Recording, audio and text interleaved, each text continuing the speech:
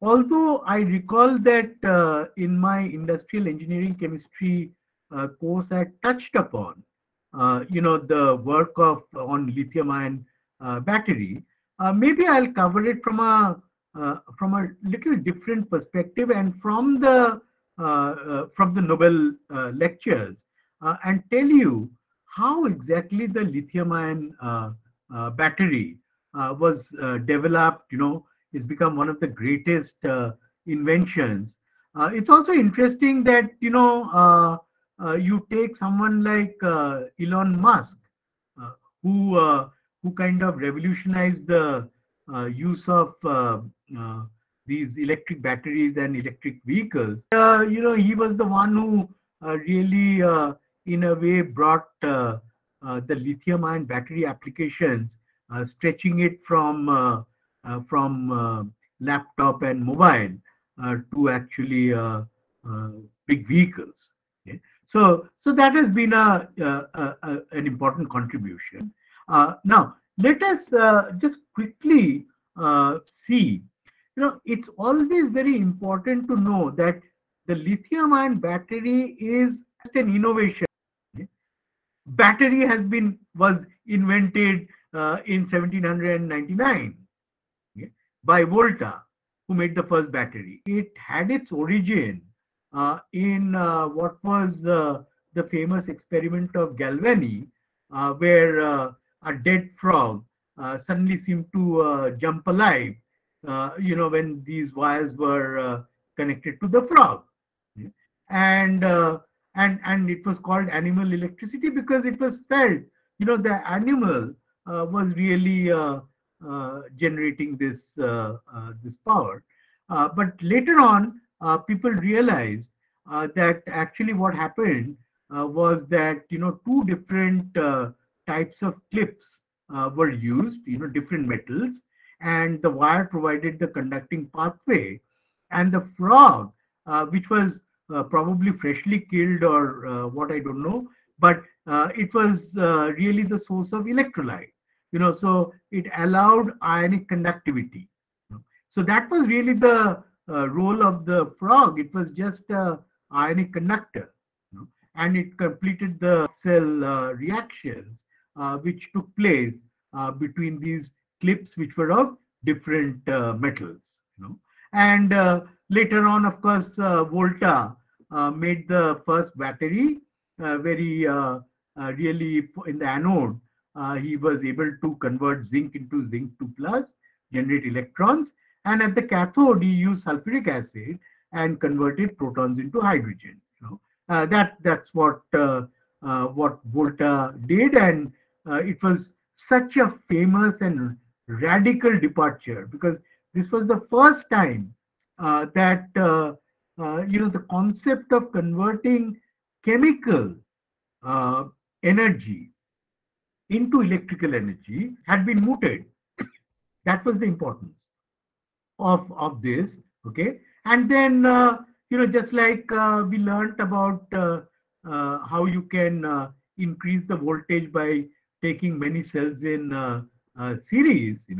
So he made a voltaic pile, and that's exactly what electric eels do. They've got millions of these tiny cells, each one generating maybe less than maybe a microvolt of power, and totally they can give you a terrible shock, okay, because there's so many of them together. And then, of course, came Faraday and the laws of electrolysis, which you are familiar with. These are the three people who got the Nobel Prize, who shared it. I would credit much of it to Stanley Whittingham and also his supervisors, both in Oxford and Stanford. And this Nobel Prize is a great example of complementary contributions. I mean, sometimes it's very difficult to make out what exactly did the other people do. Okay? Sometimes it's an extension. In fact, we'll discuss. They expand the scope of a invention, but in this particular case, it's not expanding the scope of the invention. It is making the invention better. That's what both of these people did, Goodenough and Yoshino. Now, I've also put over here the links to their Nobel lectures, so you can go and hear them speak. Okay, these are the three Nobel lectures. Uh, now, what I thought is that first, let me take a slide from Goodenough's lecture, a Nobel lecture, and it's a very no-nonsense thing that he says. He's not getting into deep science or anything in the beginning. He's basically articulating what really determines the choice of a battery.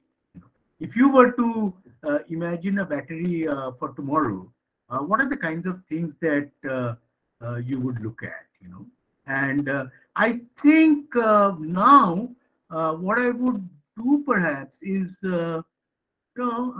maybe add something else. I will say I would look at this could be a huge opportunity which is not mentioned. How long will the battery go on before it is discarded? Before it is recharged or discarded. But the reason why I say Sir, this, yeah. Sir, isn't that point number 4 the life cycle? No, it's not the same. Uh, like this is cycle life means how many times can I reuse it? Okay, that's what it is. Okay, how many times of discharging and charging? Here I'm talking about how long will it last before I need to recharge?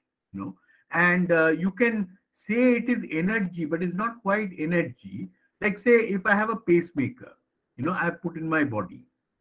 If it can last for the life of the pacemaker, then that's great, and I don't have to do anything. So that's the kind of thing. Or if I'm in a very long duration flight, I'm going to Mars, and I need a battery. Okay? That's the kind of application I'm talking about. Is that clear? Yes, The sir. difference? All right. So, what you can see is in a very no-nonsense way, he's talking about cost. I mean, that's very important. A battery has got to be cheap. Why a battery? Everything has got to be affordable. It should be inexpensive. It should have a high energy content per weight. So that is the specific energy. The how many watt hours of energy you have per kg. Okay. The third is probably more important than energy is power. What is the peak power at which I can run this thing? And remember that when I'm talking about power, I'm really talking about voltage multiplied by current. Okay. And so that's joules per second. And so if you have, let's say, you're starting a car in the early morning, and it draws a huge amount of power to start the car. And if you can't, doesn't matter how good the energy content is in the battery, it's not going to be that useful. Okay, it will be a dud.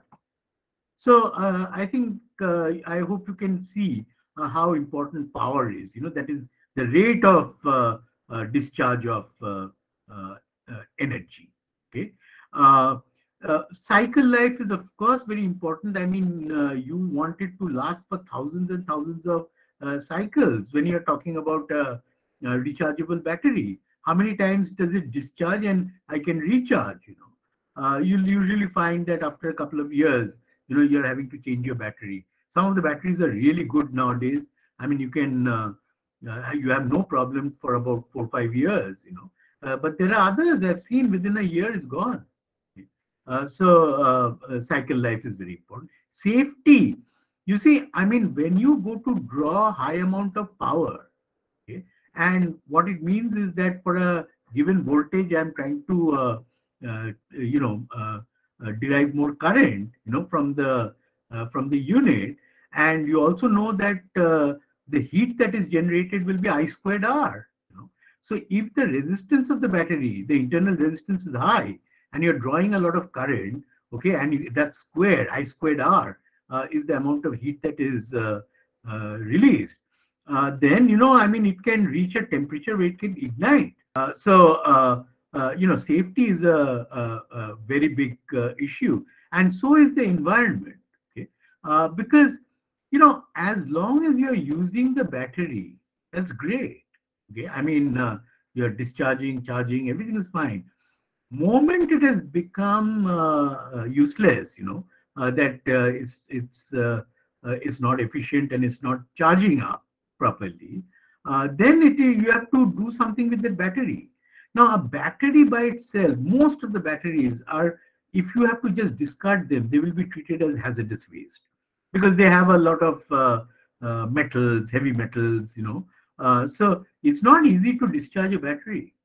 And so you may have to recycle, all of these metals, etc., in the battery, or you have to dispose of them in a efficient way. Obviously, recycling would be a great idea because, for example, in India, we don't have any lithium source. Okay? So if you have to do something with lithium, either it will have to be imported from somewhere, or of course, we have got a huge base of mobiles, one of the largest in the world.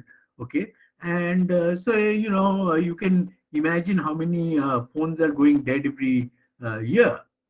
And so if you can recover, let's say, the lithium from that, then that would be probably the best resource for us.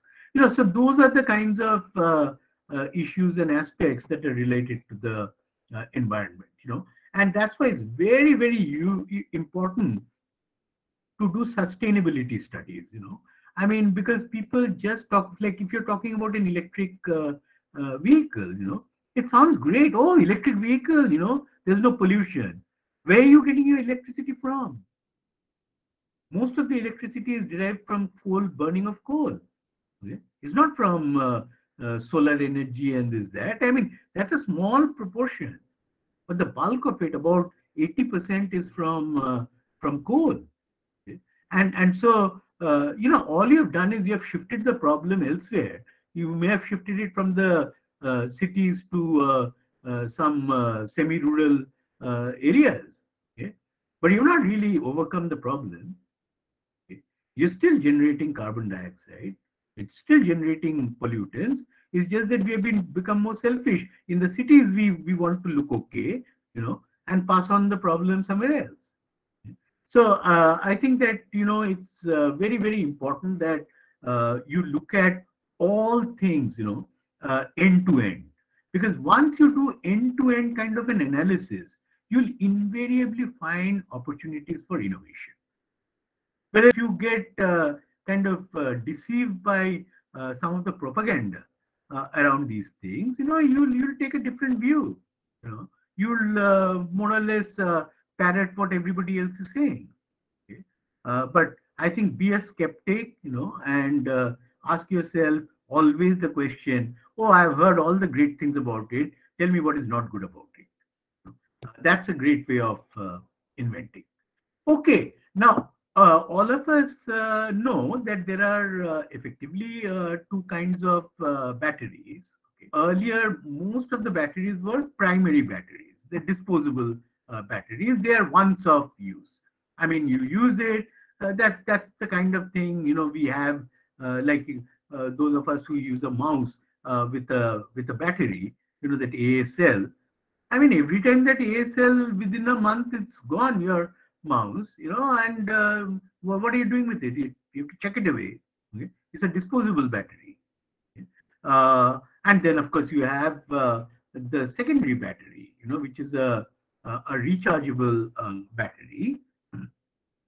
And obviously, in many ways, rechargeable batteries are good because the problem of waste generation is much lower, because it may last you for a few years rather than lasting for a month and I'm having to put another battery.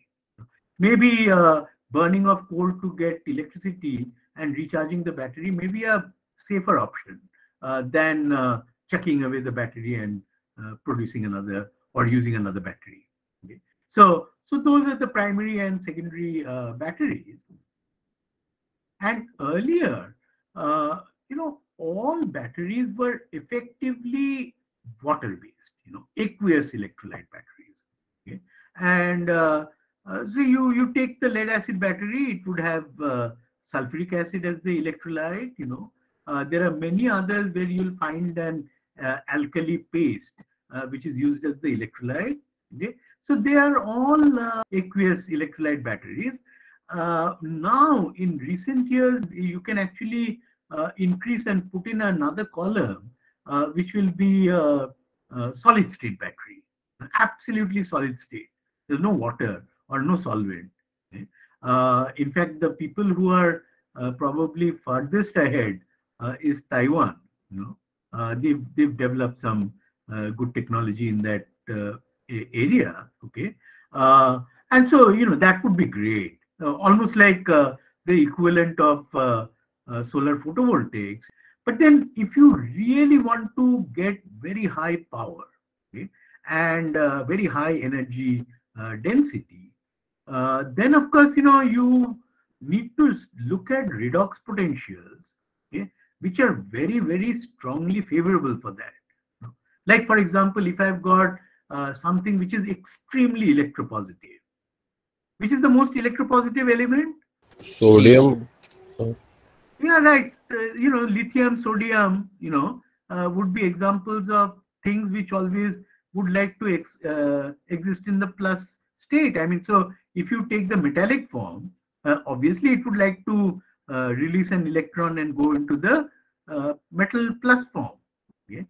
So those are obviously you derive a very favorable oxidation potential for that.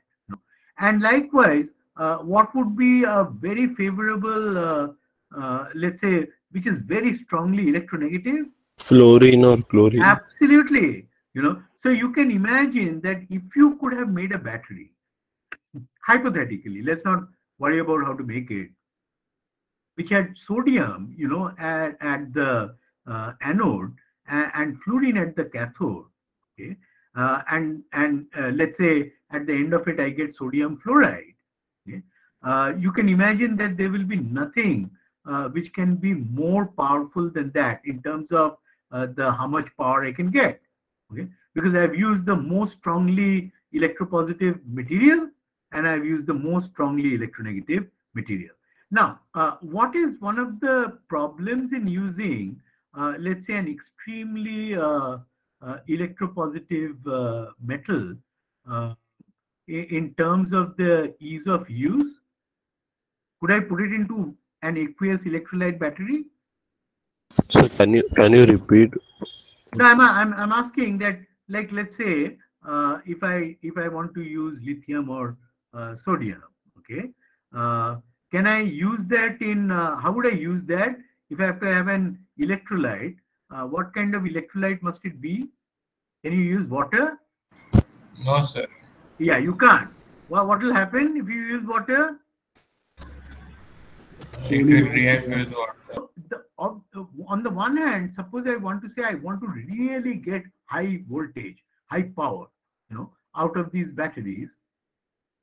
Then I cannot use an aqueous electrolyte. Okay, and it was really towards the end of the 60s that people started being able to make batteries where the electrolyte is non-aqueous.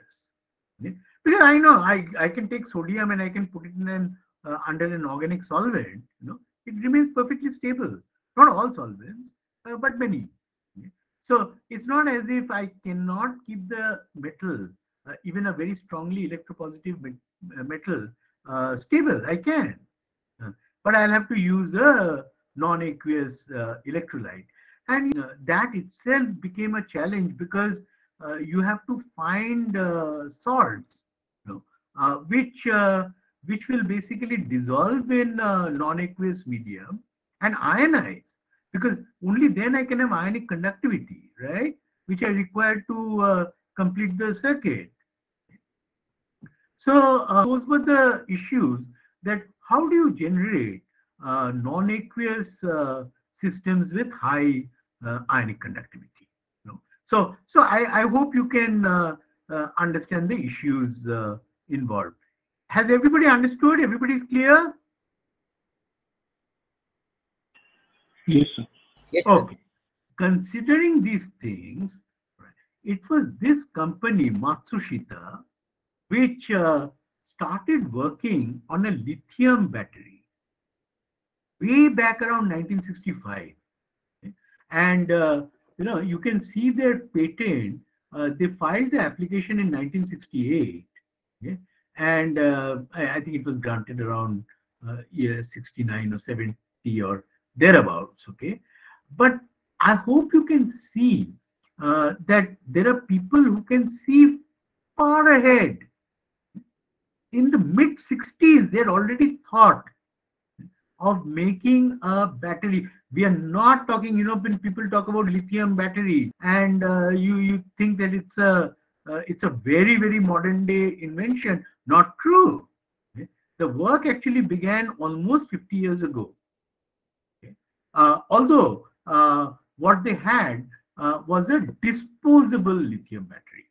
It was not a rechargeable battery. And what the Nobel Prize was given for the rechargeable battery. Fine, okay. I mean, they've done something quite great. I'm not denying that, but I believe that the work of Matsushita was very, very significant. Let me first read this their abstract. I'm not going to read the entire patent, but I thought the abstract is so beautifully written that more or less summarizes everything. But it actually, in terms of a concept, yeah, it's not miles away from what we discussed. That if I take, let's say, when I told you that if you take the most electropositive element and you take the most electronegative element, then obviously the overall cell potential for that would be the highest. I'm sure that was the kind of idea which was in their mind. But they probably didn't know how to get there in a straightforward manner, that I can take fluorine and lithium. They knew how to take lithium metal. The fluorine part of it was less clear to them. Okay, but it's interesting that they actually carried out electrochemical reaction, where lithium fluoride was formed. Okay? And this patent teaches how to conceive. It's something that we are not really very good at. I would strongly advise you to also look at that. Wanting to improve something is great, okay? But I think that some of you at least should try and aspire, okay, to conceptualize. And conceptualization will come for people like you all. You all are the smartest people. Right? If you all don't conceive, then who is going to conceive? Okay, in the majority of places, you don't find breakthrough conceptions. What you find is perfection, another route, all that kind of stuff is there. Okay, but not the conception of a brand new idea. Okay? So look at the kind of conception, and I'll read out what they have done. Electric current producing primary cell. So primary cell, so it's not a rechargeable battery that they're talking about, of high energy density, which is composed of a negative electrode having a light metal as active material. In other words, he's talking about lithium. A non-aqueous electrolyte. Okay, so very, very important, because otherwise those kinds of active materials will not sustain in an aqueous environment.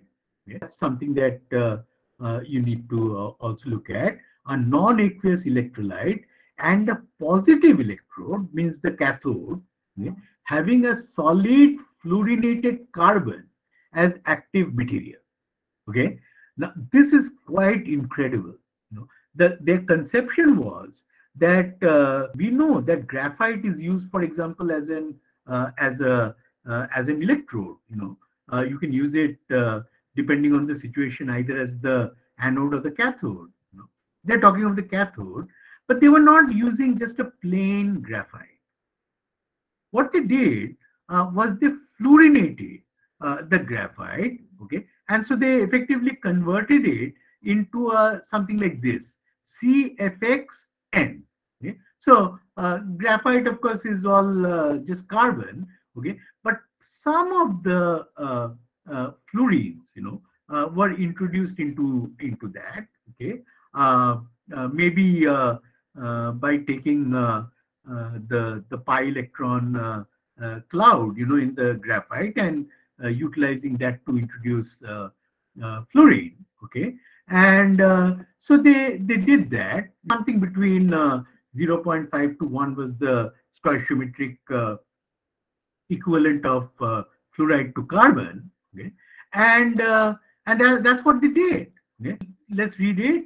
Wherein x is not smaller than 0.5 but not larger than 1, and obtained by the fluorination of a crystalline carbon such as graphite, and which has such advantages that the utility of the positive electrode active material is high and nearly 100%. Okay, that the flat characteristic of discharge voltage is excellent, and that the shelf life is long owing to the chemical stability in the electrolyte of the fluorinated carbon used as active material. Okay, so the electrolyte did not interfere with that graphite, the fluorinated graphite. Now, each of these phrases over here is of profound importance. I mean, and let me go through one by one. He says, a positive electrode active material is high and nearly 100% utility.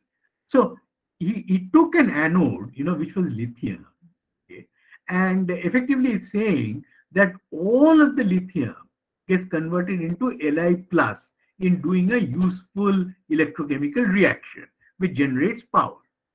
They achieved that in a very elegant way, okay, where they actually sought for an end product which ends up as lithium fluoride. Otherwise, the question was, yeah, okay, but where will the lithium end up? If lithium goes to lithium plus. So the conception was that if they have taken fluorinated carbon, okay, and I have taken lithium in my anode, and this is in my cathode, when the electrons are flowing in the external circuit, okay, so lithium is becoming lithium plus, an electron is being formed, that electron is going here, okay? And so what it's doing is that it is regenerating carbon and generating fluoride, F minus. Okay? Now, the lithium ion basically travels from the anode, to the cathode, okay, and sees this fluoride there, and says, oh, I could not have found a more stable, stronger product, lithium fluoride. Okay, it's one of the most stable salts, and so that's what they did. They formed a lithium fluoride, and that way they drove the equilibrium completely, to the right. Okay, and they probably ended up getting a huge driving force for this particular process. Okay? The second, as I said, was that don't forget I've got an electrolyte. I have to make sure that that electrolyte is not reacting with something. Okay? And in fact, we'll see later on, this was one of the big problems when the lithium-ion battery was worked on. Okay? And so that was another. Okay? Obviously that battery was very lightweight. Okay? Because they just had lithium, a very, very, very light weight. You've seen with an atomic weight of 7. By the way, I had given you a question on the role of lithium in nuclear fusion. Just to show you that lithium is going to be required even for that. for fusion, it's not just about batteries. Yeah? And the second thing in a battery that you should have is you want to have a very flat response. That is, the voltage, okay, must remain stable. The output current and the voltage should remain stable so that I can get a predictable amount of power, okay, from the system. I don't want it fluctuating. Okay? I don't want it going down over a period of time. Okay? So in a sense, I mean, it is like living a good life, okay, where from day one to the day I die, I'm absolutely hale and hearty, and then suddenly one day you are dead. And in a way, actually, that's the best way to die, rather than spending 6 months in the ICU. Okay? And so a battery also ideally should also be like that, And this is the kind of thing that they had. Okay? They had a very flat response, from this battery, almost till the end of the lithium availability. Okay, and then look how precipitously it falls. Now that is really the one of the finest type of battery that you can imagine. Okay, and that's what they were getting, a very, very steady power output from the battery.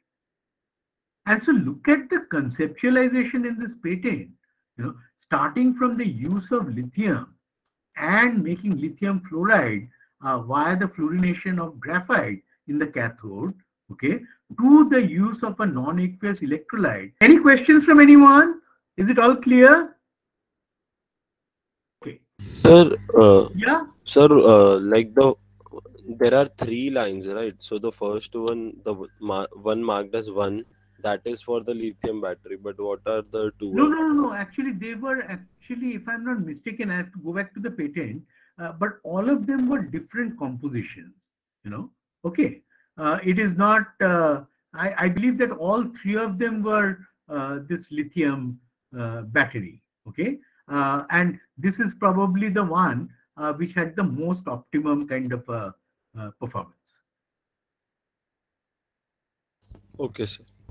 Now, the other very significant thing for you to know is that, till that time, all the batteries, their potentials were between 1 and 2 volt. I mean, there was nothing which was known which was more than 2 volt. I'm talking about primary batteries. And so, suddenly to have jumped to around 3 volts, okay, was quite spectacular. Okay, now we come, to what is the invention of the lithium-ion battery. Okay? But it's really quite remarkable that the work, when it started, I think it was miles away from a lithium-ion battery. And if you may have just viewed it as very, very fundamental research, okay? And it would not be that clear as to what are the linkages. Okay? And so that's where, it's almost like being able to anticipate a chess move, which is made and for which you will actually reap the benefit maybe after 15 moves. Okay. And so that's the kind of thing, you can anticipate long ahead. And there are some people who have got exceptional ability to do that. Okay. So Stanley Whittingham was working in Oxford, where he got his PhD. He was working with a metallurgist, okay, Peter Dickens. Okay. But it was part of the inorganic chemistry group at Oxford. Why? Because a lot of the material science really was about inorganic materials. It was not so much about organic materials. And so inorganic chemists played a huge role, in this entire area of material science. Okay. Now, what they were working on was a project which was supported by the US Air Force, and it was to look at the use of certain bronzes, this is what is meant by a bronze. Tungsten bronzes, MXWO3, okay, and they were probably trying to look at the catalytic properties of this. They must have had some reasons for wanting to do that. Now, when they were doing this work, what happened was that England actually struck natural gas, in the North Sea, okay, and so US Air Force was not really that interested, in the kind of project that they had funded. They said, right now it is not of great interest to us, but we have already paid you the money, and you can do whatever you like with the money. And so what they started doing was that they said, these tungsten bronzes, they've got a metallic luster, okay, and so obviously there was an interest in the whole area of conductivity, because that metals have a luster, and so they wanted to study, okay, what was the kind of properties, okay, and they found that these are very good. They exhibit very fast ion transport, okay, and what was transporting? It was basically the M, okay, so it was like a counter ion, to this, and they found that these things are they also worked out the structure, and they found that initially I think it was sodium, which they were working on, and they found that these have like tunnel-like structures, many tunnels, okay, or channels, okay, micro channels, and the sodium ion is actually located in these channels, okay, and it moves in and out, through these channels quite fast. Okay, so that's the kind of work that they were really pursuing with the tungsten bronzes. Now, then what happened was that this was actually invented by the Ford Motor Company, that they were looking for an alternative to tungsten bronzes, okay, and ended up finding that beta alumina has very high ionic conductivity, okay, and that was intrigued them, and they said that, oh great, so it in a way is like the tungsten bronzes.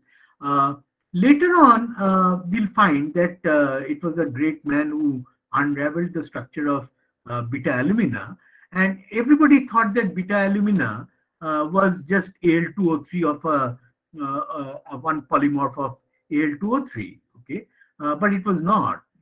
It was actually whatever is very highly ionically conducting was actually sodium beta alumina, okay. So it was similar to the sodium tungsten bronzes in that sense, okay. And there was a lot of interest, okay, in very, very fast ionic conductivity of sodium, and Goodenough was actually engaged in a project which was called NASICON, okay, which was basically a sodium superionic conductor. That was the kind of thing that they were interested in, okay.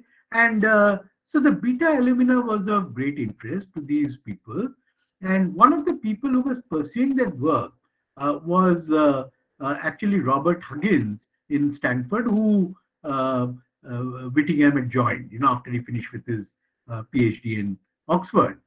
Now, what is also very interesting is that the structure, of this beta alumina, okay, was worked out, okay, by Linus Pauling. You know that Pauling was probably one of the greatest chemists who ever lived. You may have read his book, The Nature of the Chemical Bond, and Pauling is one of the few who got 2 Nobel Prizes. The one was for peace, okay. Certainly one of the greatest of Nobel laureates, okay. Spent most of his time in Caltech. And so he is the one, Pauling, who actually worked out the crystal structure, of beta alumina and found that these are like layers of material, okay, the layers, and with the sodium ion in between those layers. Okay, so that's the kind of structure that was worked out, and there was a huge amount of interest in the 60s and 70s on beta alumina. Okay, then in fact, what they did was they were not interested only in qualitatively that, oh, it's a great conductor, not a good conductor. Just like Norman Sutin, they actually wanted to measure the rate of the ion transport, through this material. And they actually made a completely solid state device where they had two electrodes, which were the tungsten bronzes, okay? And in between, they put this beta alumina, which was there. And what they were doing was that, you see, so the ions in all the cases were sodium. This was also sodium. This is also sodium. Okay, and the beta alumina was also sodium. So what they wanted to see is that suppose, like let's say, suppose I bias the cell in a way that I have more electrons going into this side. Okay, so I've got electrons over here. So now I need a competing sodium ion, okay, to compensate for the charge, because I need to maintain charge balance. Okay, so I need some excess sodium on this side, and since this side has the electrons have got pushed here, so there is an excess of positive charge on this side. Okay, and so some of the sodium ions can leave this bronze, and effectively it would be like some of the sodium ions leaving from this bronze going to this side. Okay, and this beta alumina actually providing the pathway. Okay, because it's also ionically conducting and it contains sodium. So and what they were doing was they were reversing back and forth the cell bias. So once this was positive terminal, next time it was negative terminal. So, and they wanted to see whether this whether the rate of the electron transfer is able to cope with the frequency with which I'm switching the polarity of the cell. Okay? And so obviously at the point it's not able to do that, then I know that I have reached the maximum rate of switching, and from that they could calculate what is the rate of ion transport, across this beta alumina. Is that clear? Everybody understood? Yes, sir. Okay. Yes, sir. In a way, it was really a seminal piece of work because it was the first solid state battery. Because I can imagine, you can imagine that I can do things in a way that I can create a solid state battery. Okay? And so this was of great importance, this whole area. And effectively, this is the kind of thing that Whittingham got interested in. Okay? The movement of ions, okay, across a matrix, okay, across a solid state matrix. How do they move? And how fast do they move? Okay? And what kind of structures, do I need to make? Like, for example, I didn't tell you this, but when they made, the original tungsten bronzes, which were made by Wohler, which were really based on sodium, they were able to actually fine-tune these structures. They synthesized these solid-state materials, and they found bronzes which are most appropriate for, let's say, incorporation of lithium-ion, incorporation of potassium-ion, sodium-ion. So they actually were able to devise, different kinds of solids, okay, for different kinds of counterions.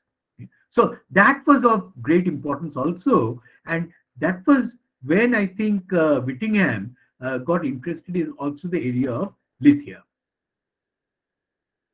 Okay, now then what happened was that once he had finished with his postdoc, Whittingham actually joined the Exxon company. Okay, and Exxon used to be the largest company in the world at that time. It was not all this Tesla and Facebook and all. Those days, Exxon was number one and Nobel was number two. They were the two largest companies in the world.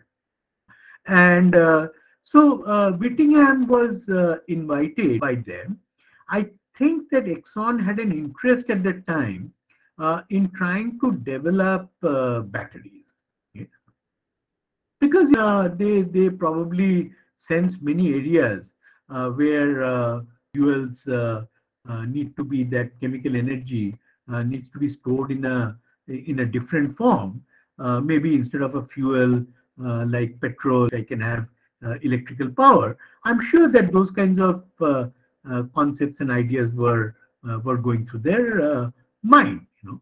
And starting from the work of the beta aluminas, there was a huge amount of interest in this area of insertion chemistry. Okay?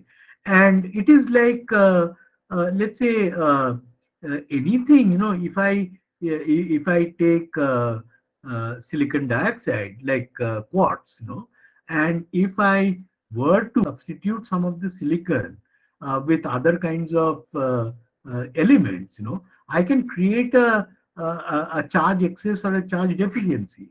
Okay, is not very different from doping, except that it's a slightly different application of doping. Okay, and many of the natural systems are based on charge deficiency, starting with the most profound of all, which is clay. Clay, a lot of clays will swell, okay, in water, okay, and they'll become fine colloids. How do they do that? Okay, because the clays have a structure, where I've got sheets of negative charge, and in between those negative charges, there are cations which compensate for the charge. So I could have, like, let's say, I can replace some of the aluminium with, let's say, magnesium ion. Okay? Or I can replace it with silicon ion, aluminosilicate. Okay? So you can see that what could be the kind of charge excesses or deficiencies that you can actually create in these kinds of systems. Now, people also figured out that these kinds of structures, as I told you, are sheet-like. Okay? And those sheet-like structures were considered as intercalates. Okay, and this whole area became very popular, which is intercalation chemistry. Okay, now just to tell you that in fact I frankly didn't know about it. It was Whittingham in his Nobel lecture who says that the concept of intercalation actually came when people had to put in 29th February every 4 years, and they just didn't know how to do that, And later on, someone said, "Well, why don't you just slip in another piece of paper?" And it's like with one day, 29th February. Okay, so it was like I've got many sheets of paper, and between those, I'm slipping in one extra sheet of paper, and that was actually known as intercalation. Later on, of course, intercalation became very important when people unraveled the structures of clays, as I told you, and clays being natural materials, they're so profound.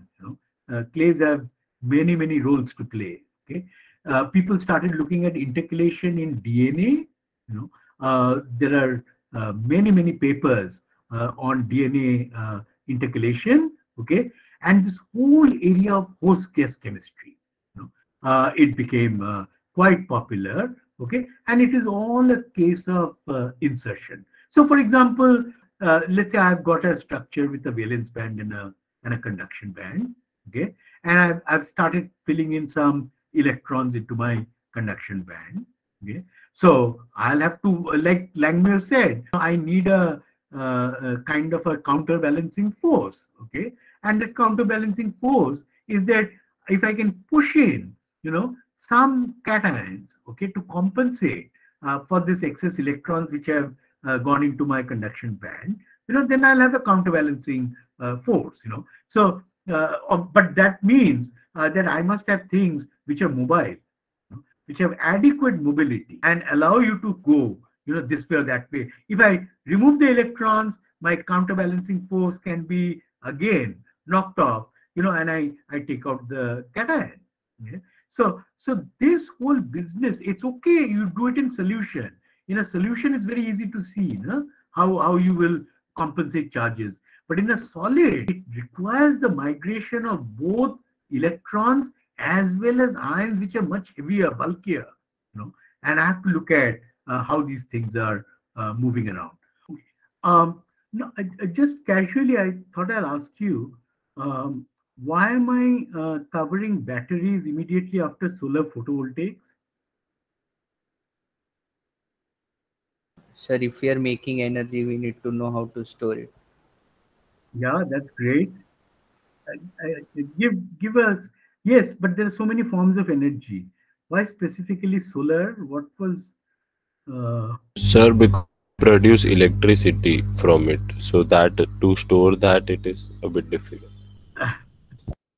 Can you be a bit more specific?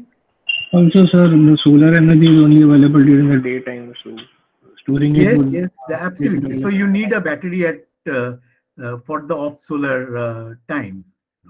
Some other reason? Additionally, what kind of a power do I get from a solar panel? Is it DC. DC powered or AC powered? It's DC. It's DC, right? So you have a huge advantage that you have DC power which is being generated, okay, and you're storing it in a device where again I will be operating it in a DC mode. Okay, so I don't need any rectifiers, for these kinds of systems. That's one of the big advantages of interfacing solar photovoltaics with a battery. Is it clear? Yes, sir. You remember I told you that whenever I go through this, or whenever you go through, or you're listening to any of this, always ask yourself, is there anything that I have ever done which even in a remote way has got some kind of a linkage with the topic that is being covered? That of course makes it much more interesting. Now, I just thought I'd show you this. This is John Goodenough, okay? And this happens to be Alan Bard, with whom I did a postdoc, in between 1982 and 1984, okay? And both of them together were awarded the US National Medal of Science, okay? Which is the highest honor, which scientists can get in the United States. One of the things that Bard had done, which became much talked about, was, there was a lot of interest in figuring out how did early life begin on Earth. I mean, that was, of course, a very profound thing. And you have seen the experiments of Birkeland and Hyde, where they used an electric arc to make nitric acid. Okay? And likewise, there was a very famous experiment which was done by the pair of Urey-Miller. It used to be called the Urey-Miller experiment, where they had actually taken an electric arc, and they had actually shown that under some conditions, they're able to produce amino acids. So that was a very famous experiment, and people said maybe that's how amino acids were generated on Earth, from the electric arc and the nitrogen in the atmosphere. So a huge amount of interest, was there on in the Urey-Miller experiment. Now, Bard at that time was able to use semiconductor electrodes, and he used light. He used ultraviolet radiation, not an electric arc, and was able to also generate amino acids, through that kind of a process. Okay? And so that became extremely important, as an alternative to the electric arc hypothesis of producing amino acids. One of the many things that Bard has done in his life, and he's about 87 years old now. So he's still very active as a scientist. Okay?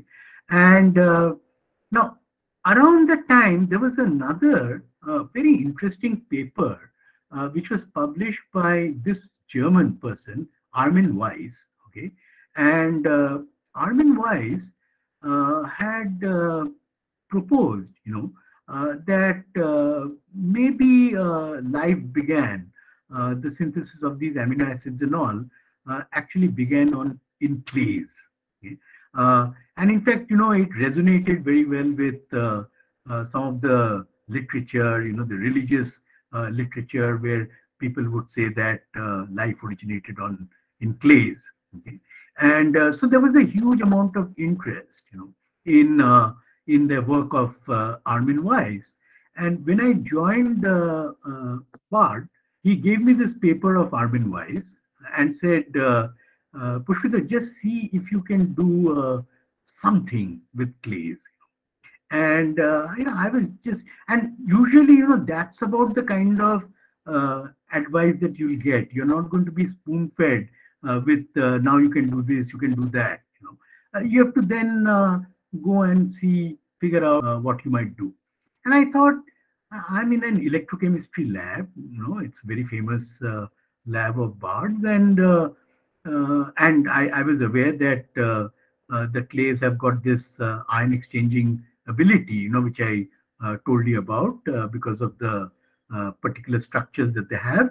And so, I thought that maybe I could maybe coat electrodes with clay, okay, and maybe put different kinds of redox constituents in the clay, and look at whether I can see the electrochemical response, of these redox species. So it was obviously never done before. Nothing like that had been done, and that work became quite famous. Okay, and the first paper that we published it's called clay modified electrodes. Now, what is very interesting is, when I was reading my paper, I do in the beginning, okay, mention about the importance of clays because of their intercalation properties. So it's not miles away from what Whittingham was interested in. The transport of ions, through these kinds of solid matrices. Okay, this was also the same kind of thing. Okay, except that ours was never done in a solid state. It was always a wet system. Okay, so these were actually put in aqueous electrolyte, and the electrochemical response was monitored. Okay, but otherwise, I was just thinking that look, Bard was such a famous electrochemist. We were working on intercalation, but we never thought, of applying such a concept to a battery design. So what I'm trying to tell you is that sometimes, you could be working on something, and do you have the ability to look beyond whatever you are doing, and maybe you can venture into a new and unknown area, but neither Bard nor I actually had thought of that, at all. When we were doing our work, we had a very limited agenda, but later on I began to think that perhaps, we could have done something interesting along those lines. Okay. Now, so what was he doing? Stanley Whittingham then ended up making this particular cathode, LIXTIS2, okay, which is, you can see layered structure, lithium titanium sulfide, okay, and depending on the charge in the main matrix, you could actually vary the amount of lithium. So if I write as TiS2, that is neutral. There's no compensating ion. It is titanium plus 4. But now suppose, like, let's say I have reduced the titanium plus 4 partially to between titanium plus 3 and plus 4, and my sulfide is still S2 will require minus 4 is the charge. So I'll have to, for charge neutrality, I'll require some kind of ion to be coming from somewhere, So that's what the lithium does, The lithium actually then becomes the compensating ion, when the titanium plus 4 is partially getting to reduce to titanium plus 3, okay, to maintain the charge balance, okay. So and so what he was studying was this: how does the lithium move in and out, of this kind of a system. And he found that it's very efficient. It moves out quite well and moves in quite well, depending on how you're biasing this titanium sulfide, disulfide, okay. And so he conceived the idea of a cathode, with where the lithiums could slip in and out. The next idea that he had was that, look, I mean, I'm sure he had the Matsushita cell in his mind, and he said, main problem with the Matsushita cell is that I'm forming lithium fluoride, and that cannot be reversed, I cannot recharge that kind of a cell. Whereas here, what he said is that, suppose I take a lithium anode, okay, and I'm oxidizing it, the lithium is becoming lithium plus, my electrons are going to the cathode, so my titanium plus 4, okay, is partly getting reduced, let's say to titanium 3, and then why can't the lithium, which was formed at the anode, can it not become the compensating ion? In other words, the lithium has to move from the anode side to the cathode side. So it is just doing a shuttling job between the, and then what he said is, now suppose, let's say I reoxidize, the titanium plus 3 to plus 4, let's say, and then the lithium is forced to leave, and then could it go, back to the anode and get reduced to lithium metal? And so the concept of a rechargeable battery, lithium battery, okay, was born. Okay, and not only that, because Whittingham was working in Exxon, and Exxon was a big company, and companies want to see something practical coming out of this work, then Whittingham actually succeeded in making large sheets, of this titanium sulfide, and then he said, wow, I can actually now make a battery, because I can make titanium disulfide in as a large structure, and so the cathode material for a lithium battery was transformed what Matsushita was thinking about in terms of fluorinated carbon, graphite, to this kind of a structure. Now, so and this is what they had originally as the what they were doing, So I had lithium, okay, in an anode. Don't go into the rest of it right now. Okay, so the lithium is becoming lithium plus, okay, and the lithium plus is shuttling to the cathode, and it is getting incorporated here when the titanium plus 4 is partially getting reduced. Okay, so it's going here. Okay, and then when I reverse the polarity, again the lithium wants to leave. Okay, and it comes back here. And what they were hoping okay, was that it will form lithium metal. That was the idea, and it did. I mean, they were able to generate lithium metal back during the recharging process. Now, then what happened was that you see there were some problems. Okay, now Whittingham, even though there were many problems with the batteries, it didn't prevent him from making the first rechargeable battery, with that kind of titanium disulfide and lithium anode, and he actually first he made small batteries for watches, and in fact in his Nobel lecture he says that even after 40 years, these batteries were still working. Okay? So this was small batteries for watches, but he also made, a battery, the first battery which in his mind, he had an idea that he wants to use it in a vehicle. Okay, and because Exxon, after all, are in the business of petroleum, and so their interest would be vehicle. If you can, instead of taking petrol, if you can have a battery, then that would be great. So I'm sure that was the reason why they were interested.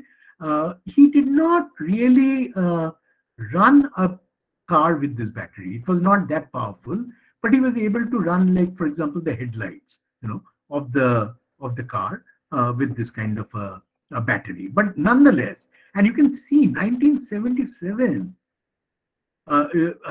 almost we are talking about what, 23 and 20 to 45 years ago, okay, that this battery was made by him. Okay, and now, but there were certain deficiencies in this battery, and which I'll talk about, which were recognized by Goodenough. Okay?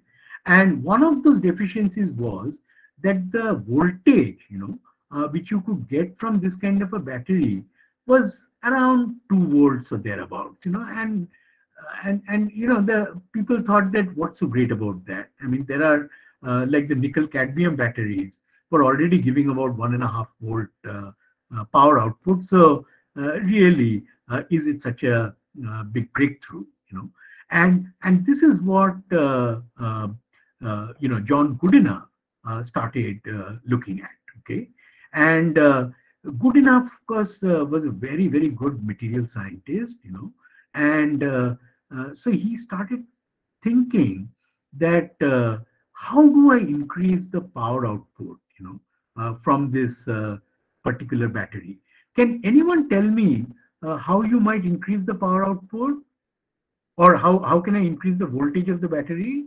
If, let's say, I take a lithium as my anode, what kind of cathode material will give me a higher voltage? Sir, it should be something that we talked about, which was similar to fluorine, that the potential Correct. Great. What you're saying is, obviously, I have to make my half cell potential more favorable for that. Okay, and yes, as you said, like if it could be fluorine, I mean, that's the ultimate. Okay, that's not what he worked on, because he was a solid state material scientist, but yes, conceptually what you're saying is correct. Okay? That is right. Okay? Now, so let's look at the way Goodenough approached the problem. Okay? He said, look, let me just look at really the redox potential, let's say of my lithium plus, so this is where I am, in terms of when lithium goes to lithium plus, and the titanium sulfide, which he was using, the other part of the half cell, what he said is, this is the kind of energy, for the sulfide based system. Okay, and so this really is basically your cell potential, the half cell potential for this and the half cell potential for this, and the difference between those, I'll be able to get my cell potential. Okay, so what he said is that I need some kind of element, in an appropriate oxidation state, which is buried much more deeply below. And so he was able to conceive of the cobalt plus 3 plus 4 redox couple. Okay, and he started working on looking at materials that he can make where cobalt can become cobalt plus 4, and it can be reduced to cobalt plus 3. So when I'm oxidizing it, okay, so it will go to cobalt plus 4. When it is, so if I'm, let's say, recharging the battery, cobalt will go to cobalt plus 4. And when I'm discharging the battery, cobalt plus 4 will go to cobalt plus 3. And because, it is so deeply buried, because cobalt plus 3, you may be knowing that cobalt plus 2 and plus 3 are the normal accessible states, of cobalt. Cobalt plus 4 is almost impossible to make. Okay? And so, but in the solid state, because of band structures, you can actually have structures like that. You can actually access the cobalt plus 4 state, which he was able to do. Once he was able to do that, and he realized that if he makes certain cobalt oxides, with a particular structure, they seem to have this property that cobalt can then exist in the cobalt plus 3 and cobalt plus 4 oxidation state. Okay? Now, what was also great about this was that when he now looked at what will be the cell potential in this particular case, he realized that he can go from something like 2.5 volt to about 4 volt. If he succeeds in doing that, and which he did. And so Goodenough was the one who introduced, a new cathode material, okay, which was based on not the titanium plus 4 plus 3 couple, but the cobalt plus 4 plus 3 couple, which is much more deeply buried. Okay, and so that's what he ended up doing. Okay, and this is what made the lithium-ion battery more practical, because now you could get a much higher power density. The energy density could be increased dramatically by using cobalt oxide instead of titanium sulfide. If some of you are interested in material science, these are the kinds of problems which are of great importance, but you have to recognize, what is the linkage between an application and what is the science, So, this is clearly a wonderful example of a use-inspired, basic research. He was very clear about the use. He wanted the lithium batteries to be made with maximum power. And then, he started unraveling the science, for that, and he was able to basically come up with these kinds of structures. So again, so this is what it is. So I have got, like, let's say, you don't get a perfectly cobalt plus 3. You can get a perfectly cobalt plus 3 state. Cobalt plus 3 is very stable. Okay, so you can think of it as lithium plus cobalt plus 3 and O2. So the overall cationic charge would be plus 4 and O2 would be minus 4. Each oxygen is minus 2. Okay? Now, when I am oxidizing, the cobalt plus 3 partly, it doesn't go all the way to cobalt plus 4, but it goes somewhere between 3 and 4. When I'm oxidizing, okay, so I do not need now all of the lithium, because my cobalt is partly in cobalt plus 4 state. So some of the lithium will leave. Okay, and he was able to show this charging and discharging of the cathode with lithiums coming in and going out, and doing it in a manner where you could repeat the whole thing over and over again. The other very important thing which they had to manage, you see, when I'm taking a cobalt plus 3 or a cobalt plus 4, or likewise a titanium plus 3 and a titanium plus 4, there will always be some amount of readjustment of these layers. Okay, so it may have to come a bit closer together, or it might have to move away from each other a bit. So there will be some amount of activation energy which is associated with the corresponding changes, which will take place in my lattice. So there has to be some kind of a lattice readjustment which will take place. And if the activation energy requirement is high, then I'll of course lose power, in that kind of thing. So they had to basically design things, where the activation energy is minimal. So while the lithium ions are slipping in and out, there is not too much of a readjustment of these lattices that is required. So obviously, when I start looking at much more of the details of these things, that it gets extremely complex. If you look at it very simplistically, it's all very simple. But when I start looking at all the details, then the design elements become much more complex. Is that clear to everyone? Everybody understood? Yes, sir. Now here again, as I told you, there was the two oxidation states of cobalt, which are known. You would have known it from your high school days, are cobalt 2 and cobalt 3. And cobalt 4 is something, as I told you, that Goodenough was able to get in the solid state, because solid state properties are quite different, from solution properties of individual elements. Okay, so Goodenough, of course, was able to do that. And here again, I asked myself, did we do something quite similar? Not quite similar, but at least which has some relationship. And it so happened, I happened to do a postdoc with Norman Soutine. You remember, I had mentioned to you that Norman Soutine was the person who made the first measurement of electron transfer rates, okay, quantitative measurements. Okay? I thought I'll put this slide in honor of Norman Soutine, because he passed away about a month ago. He was about 96.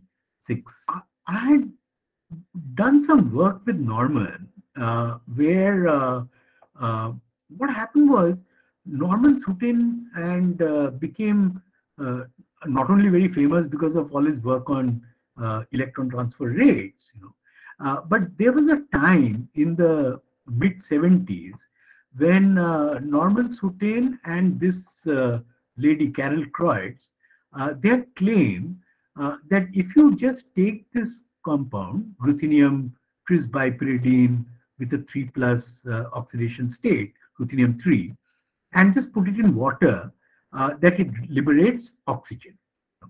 And that was of huge interest, because it was very important, because people realized if it really gave oxygen, people also knew how to take ruthenium 2 and, with the presence of light, to convert it into ruthenium 3 and to generate hydrogen. So then it would be fantastic, because you might be able to generate both hydrogen and oxygen through this kind of a process. Okay, and I joined the group, and I soon found out that they had made a mistake. Okay, and they were not getting oxygen. I mean, that became very clear to me. But when I looked at the spectrum of this, it was very clear that actually the bulk of it is forming ruthenium 2. There's no question about it. And then it became a mysterious puzzle to solve, that how was it getting reduced and it didn't form hydrogen peroxide either. So neither hydrogen peroxide nor oxygen, but the compound is getting reduced in water. So what was getting oxidized? And I found out that it was really the ligands which were getting chewed up, and they were getting oxidized, all the way in some cases to carbon dioxide, and providing all the electrons that are required to reduce the rest of the ruthenium 3+ into ruthenium 2.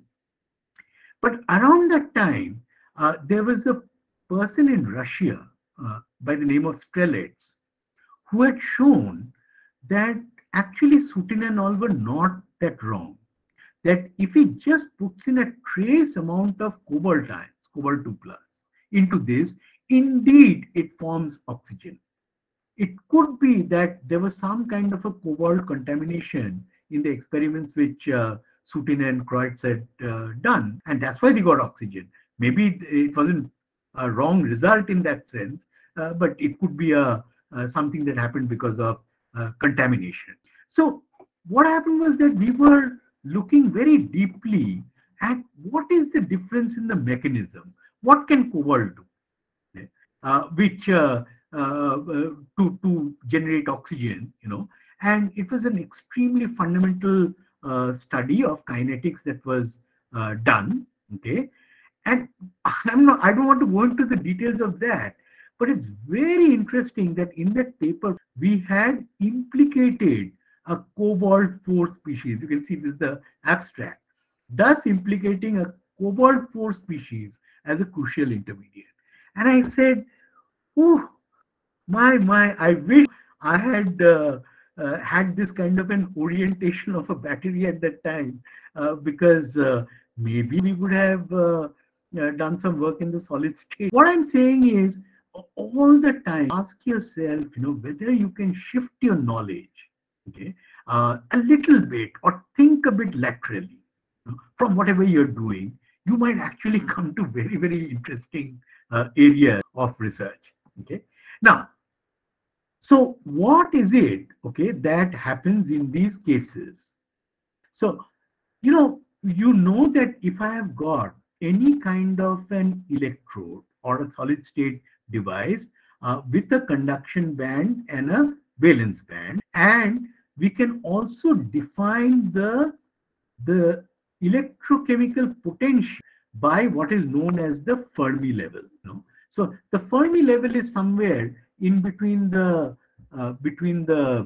conduction band and the valence band, and it depends on to what extent the conduction band is filled or unfilled. So that is how you will move a Fermi level up and down. Okay, so what happens is that, like, let's say if I've got my lithium plus, somewhere here, the redox potential, and I can define that as the Fermi level. Okay, and over here, if I've got my cobalt plus 4 and cobalt plus 3, okay, then obviously this is my open circuit voltage. This is what it is. The difference between the two Fermi levels. Okay, so that's what you need to know. Now, why I'm saying this is that, okay, a lot of people have got confused in terms of what actually goes on in a lithium-ion battery. So now let us look at, okay, what therefore was the first thing that Goodenough did after he was able to get his cobalt oxide couple. He took a lithium metal, okay, as an anode, and he took cobalt oxide.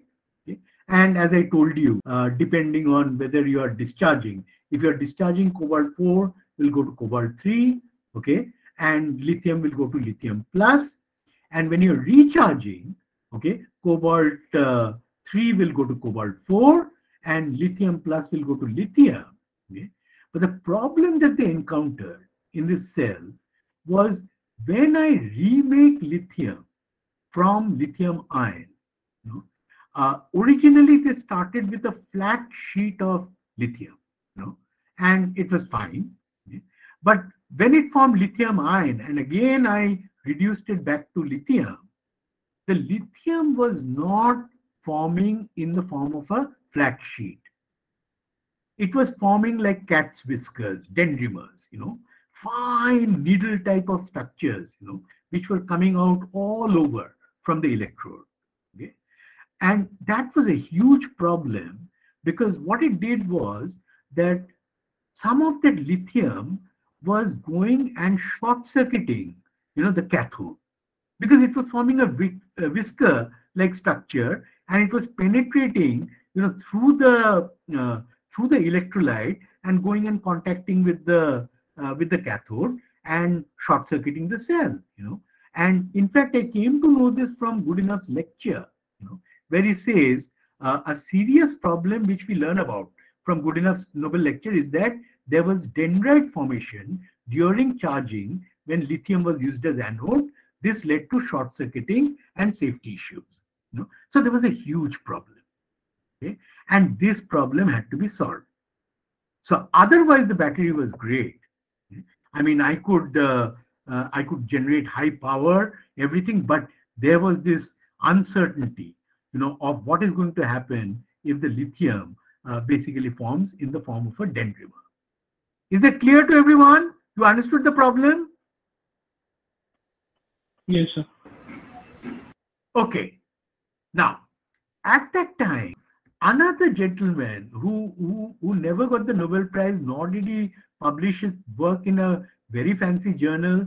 He published it in a standard journal, Journal of Power Sources. Okay.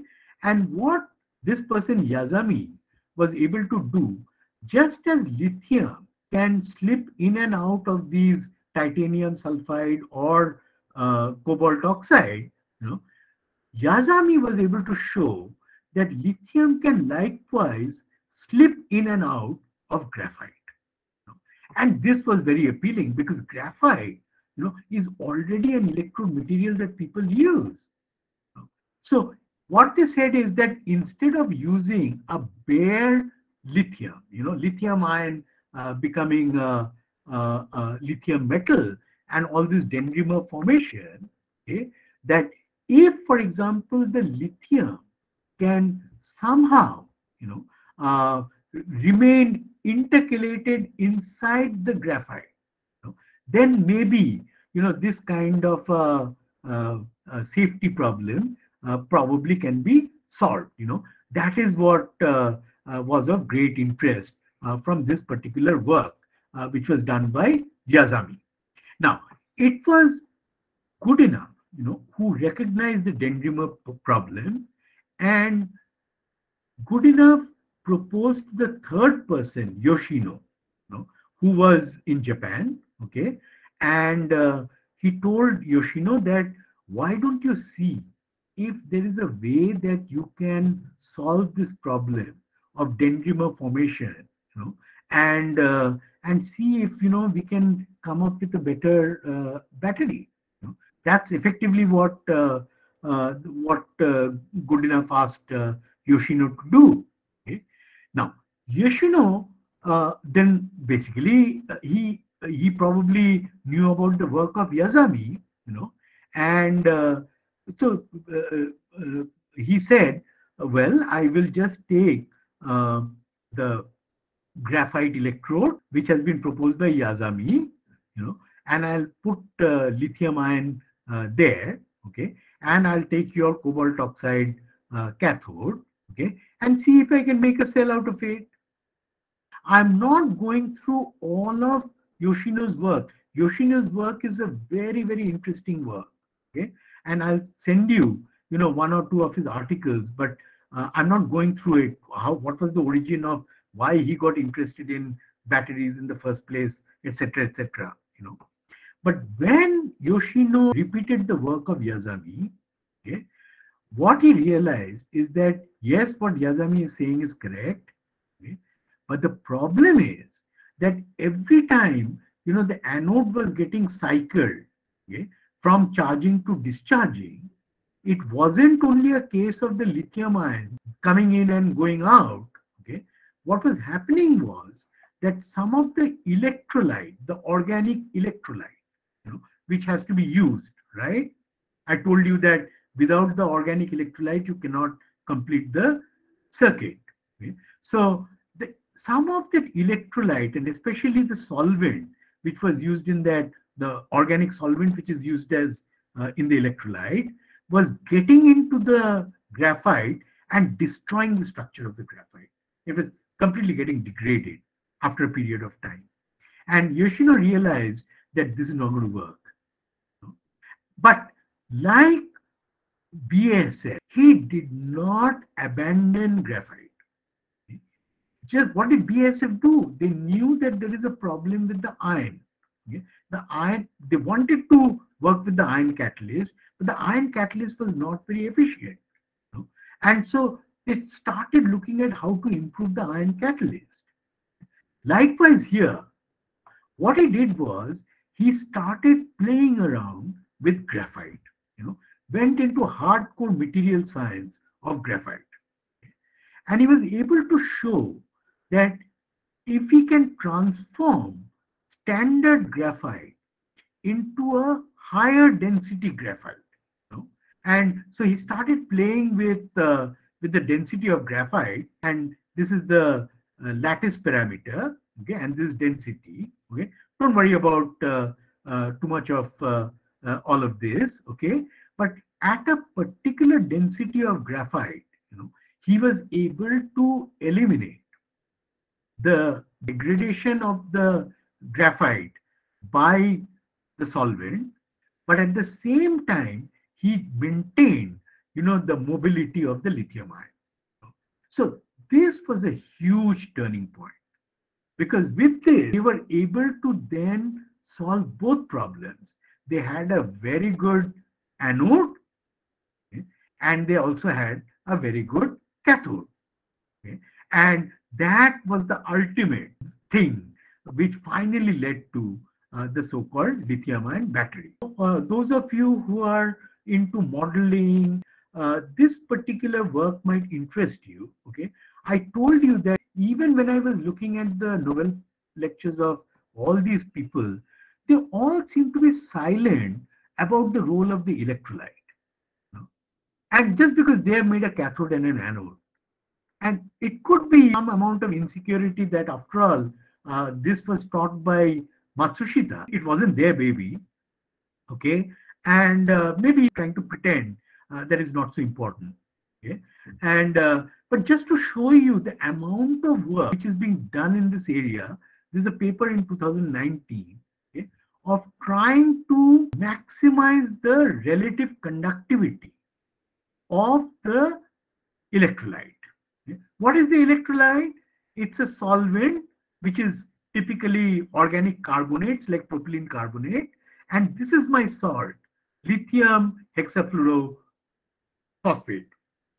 LiPF6, okay? And LiPF6 dissociates into Li plus and PF6 minus in the propylene carbon solvent, and so it maintains a complete continuity inside the cell, okay? And that's how you achieve this kind of continuity of circuit. Now, what was very interesting was they found that at an optimum concentration of the lithium hexafluorophosphate, you get the maximum conductivity. It's not as if you put more and more of LiPF6, which is the salt, and your conductivity will keep increasing. No, it actually falls off, and this was identified as the optimum. So that is how, in fact, the performance of these cells is improved. Okay? Now, what was the final thing that they came up with in terms of what is really happening in the lithium-ion battery? So let's look at discharge. So what is my charge state?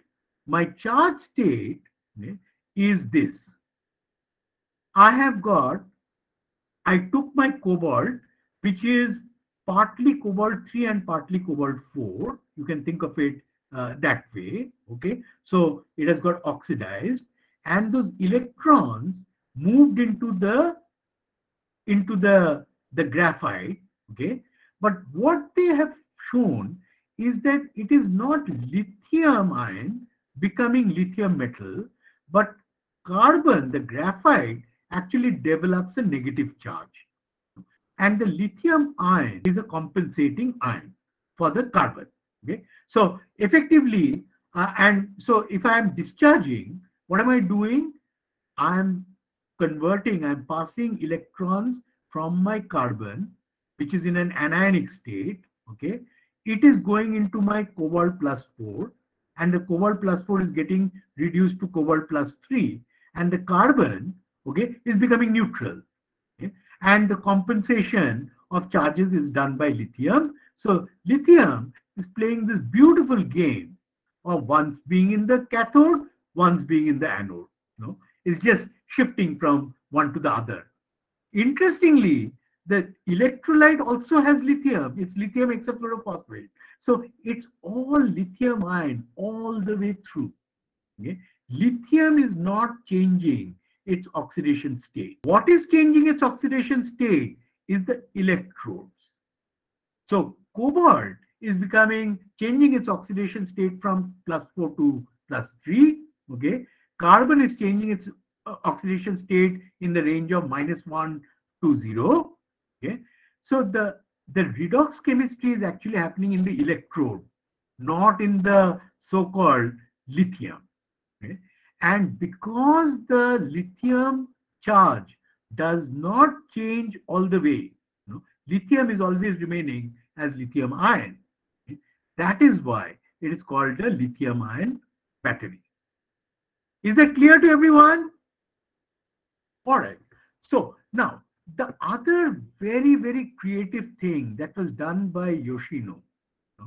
Yoshino is a practical guy. Okay? And he was working in a company. I'll send you Yoshino's lecture, not the Nobel lecture, but another lecture that he gave, which I found very instructive. Yoshino, realized that, you see, what people were trying to do always was that they were trying to assemble the battery in this state, in the charged state. Now, you can imagine that in the charged state, this is a very, very reactive situation. Why? Because this is almost like butyl lithium, I mean, carbon with a negative charge. Okay? So it's very unstable. And my cobalt +4 is not a stable state of cobalt. It's very unstable. So both of these are very unstable. And this is the state in which they were trying to basically assemble the battery. And because of that, many times there would be fire in the factories, etc. And why were they doing that? Because they just borrowed knowledge from primary cells. In a primary cell, what do? You only assemble things in an energized form, and then it is discharging, right? A battery, and then it becomes dead. Okay? In a rechargeable battery, you don't need to do that. So Yoshino was the one who realized, that you can actually assemble the battery in the discharge state. Okay? And this is very stable. You can hold in your hand. Cobalt-3 is perfectly stable. Graphite is perfectly stable. And after assembling the battery, they charge the battery. Okay, and then the battery comes alive. Okay, so such a simple kind of a thing, and the massive improvement that came as a result. Second, even though I told you that the problem of dendrimer was formed mostly solved because of this incorporation into graphite, and the fact that the lithium was not becoming lithium metal but remaining as lithium ion, but it is not really a completely true statement. Some lithium ion can still become lithium metal and can still form dendrimer, and there could be a possibility of a short circuit. And the way Yoshino solved that is that he made an internal fuse. What was the fuse? He just used a very porous structure of polyethylene. Okay, and he introduced it as a separator between the anode and cathode compartments. So under normal functioning, there's no problem. Lithium ion can move comfortably in and out. Solvents can move in and out through this particular structure because it's very, very porous. But if there is a short circuit and it leads to heating up, the polythene immediately melts, okay? And it fuses, and all the pores are destroyed. Okay? And it becomes then just like a sheet, and it basically disconnects the anode and the cathode. It's just like a fuse in that sense, except that most of the fuses that we know about are things which are on the outside, and this was a fuse that is inside the cell.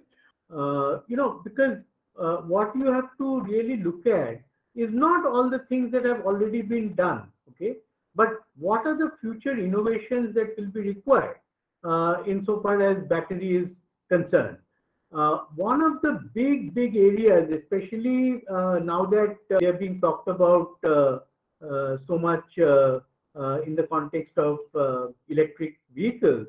In fact, I was quite pleasantly surprised yesterday when I took a Meru from the airport to Nerul, and the car was an electric car. It was quite nice getting a ride in it. And so electric vehicles are going to increase, especially in the urban areas, to reduce city pollution. It doesn't mean the overall pollution is going to go down. Huh? I mean, the pollution will be just diverted somewhere else. So it's going to be important. But today, one of the big problems with these lithium-ion batteries is that they take a long time to recharge. Whereas, it hardly takes any time for you to fill up petrol in your car at the gas station. And so certain goals have been set, in terms of how fast the charging should be. And the target is around 15 minutes, 15, to charge up the battery. But then, as you know, if you try to charge up fast, which means that you are delivering more current, and therefore the heat generation will be high, and therefore safety becomes important. And so any research will, of course, have to ensure that there is no compromise on safety. Okay. This is a paper that I will send to you. It's a review article which has come out last year, and it's on fast charging of lithium-ion batteries. Have a look at it, because these are the kinds of things that will give you an idea of where things are going. Okay. Another, of course, very important area is the recycle of batteries, because once battery gets spoiled, as we have discussed, I mean, really, then you have to put a new battery. Okay? But then what to do with the old battery is important, and especially in India, it's even more important because India does not have any source of lithium. Okay? So the only lithium that you can possibly get is from the discarded batteries. In fact, it was reminding me, I remember a long time back, there was a very famous person called Casey Schroff, who actually had started the Excel industry and many other industries. And we used to have a long chat, and we used to discuss about water and the shortage of water. And he would tell me, Dr. Gold, the only perennial source of water is the water in the nalas. That you'll always find. And so this is also going to be something like that it will be the waste batteries, which might be your principal feedstock. And that's important, not just from a resource angle, but also from an environmental angle. Okay, it's going to be very important.